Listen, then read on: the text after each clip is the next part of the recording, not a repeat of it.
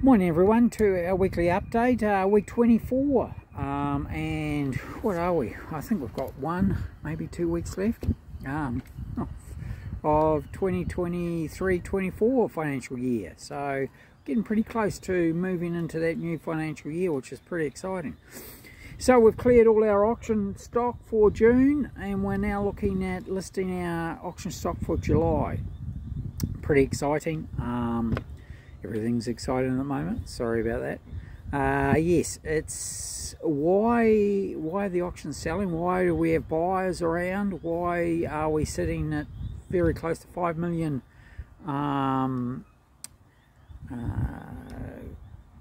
Google clients? We have changed our direction, which you've probably seen with our stock, and it really comes back to we stopped and looked at 2023 and why we were getting some really good buyer inquiry, buyers bidding, and yet a number of vendors weren't listening to what the market was saying. So it came back to stock selection, unfortunately, and it's hard to hear as an agent that I was selecting some of the wrong stock to go through to auction, and really that came back to the motivation of the vendors, and more so than the actual stock itself, the motel or the hotel. So it came back to we were getting very good offers, and vendors simply weren't listening to us as professionals.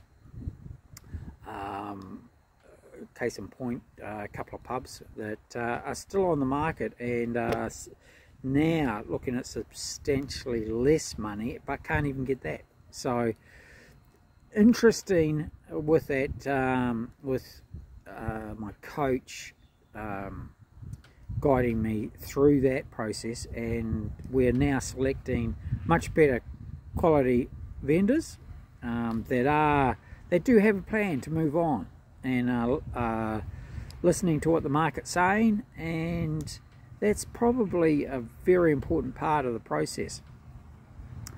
Where the market is sitting, and there's a lot of conjecture out there at the moment,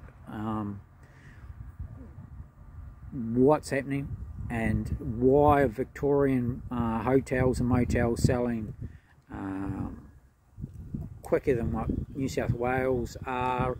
And I think it's a realisation that the education down there is a lot different, that they're not looking to make $1 million, or that's the wrong phrase, but to make all their money out of the sale of their motel or hotel. They're willing to listen to the market, accept what the market is saying to them, and move on. So, and it's not too harsh. The market is logical out there at the moment. So if you've got a good product, you're getting good money. You're not getting the days are gone where people are coming in with a massive amount of money and no education. So your figures have to stack up. I've been saying this for 2 years, and you must be sick of hearing it on my videos, but we need those certified accounts, and they've got to be certified. They just can't be spreadsheets in Excel. So, and if you're taking cash out of the business, you're not going to get that money at sale day. And that's the reality. If you're looking at selling in 2 years' time, you should be putting your cash through from now on and paying the tax so that you get a good sale price or a better sale price. So that's the reality. What are the buyers paying? They're paying anywhere between 12 and 18% interest rate. So they just can't come in and whack a whole stack of cash on the counter, hoping and praying that your books are right. So, in saying all of that, what we're finding, why are the auctions selling? The auctions are selling because we have the books, we have the certified accounts at the start of the process, of the marketing process. They then take those away to their financial institutions or accountants to look at, and they come back within the 2 to 3 weeks, ready to bid and buy at auction.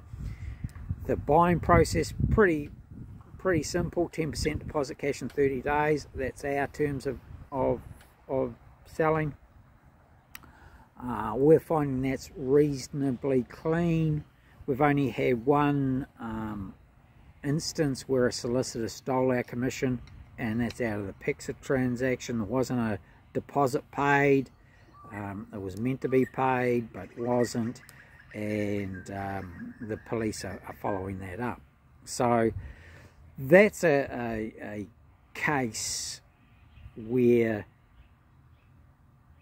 we were actually in the auction process, and there's two trains of thought on this. That should the property have been sold under private treaty,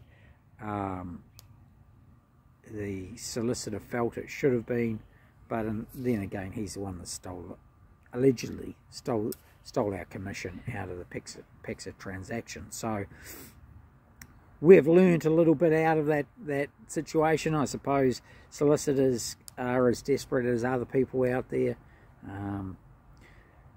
The communication there were little signs in hindsight. You look back, we couldn't get in contact with him. I was doing a lot of our business was doing a lot of his work for him, so we've got to isolate that and move on, and that's what we've done, and we're helping police along with their inquiry there. But anyway, moving straight forward, we are now listing for the 26th of July, which is pretty exciting for our next auction. And it looks, if this trend continues, we're not getting our properties to auction, which is, I won't stop a vendor going to auction when we've got a good auction offer on the table. So there we have it. So if you're looking at selling and you're ready to sell, that's imperative. And if you've had conditional offers prior, they may not be the market value. And we found that with one of our properties last year. They had a ridiculous offer from somebody that had no money. I qualified him over a period of time, and he ended up he had no money. So what do you do? They've set a level of expectation that was just unrealistic, and a number of such options there, that problems with the property, and that the market picked that up. So moving right along, we need stock. We've got buyers. We've got about 97,000 people looking at our photos and things on Google every 3 days. So that's a reality. That's out in the market. Have a look at my socials. We've printed that. We're not hiding under a brand. That's me. That's our properties. That's our photos. Generating that sort of inquiry. So what that does is, it doesn't necessarily mean that at the start the inquiry comes from your marketing.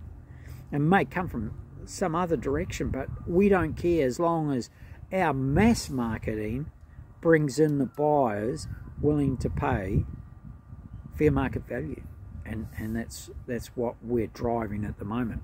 So if you've got something to sell, 040 297 0217, 045 721 7925. Now our Optus is back online. We're out in the regions, and the Optus have upgraded to 5G, and that was meant to go until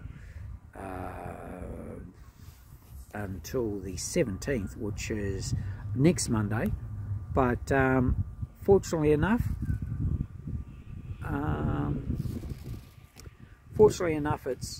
it's already through and back online. But we do have our Telstra number, 721 7925 045, I should say. So, and email brian@brianmcmanusrealestate.com. So you can get me. I tend to clear everything about 8:30 at night and around lunchtime. So any messages there. The problem with any messages prior to probably Friday, if you left anything on the 040 297 0217, it didn't get through. So it's just one of those things. Look forward to hearing from you. Give us a call. We can get to you within a day. We can get the paperwork to get you listed. There's about 17 pages. We'll get that through to you. You get that back. We can then start our processes. And there's, you know, we did an assessment of a property, or I brought somebody in, and there's something like 81 social media ads were put out, videos, reels, posts, over a period of 3 weeks. And the inquiry is into the hundreds of thousands. So it's pretty good for a little old independent. We're getting close to the 1st of July, where we are launching, and certainly launching in the Riverina. We're certainly launching into the back into the farming community. This is all due to demand, so, which is really exciting stuff. We've got some amazing people coming on board in 2024, 25. So give us a bell, keep in touch, watch your socials, watch your videos, and if we can help in any way, let us know. Thanks very much, and have a wonderful week 24.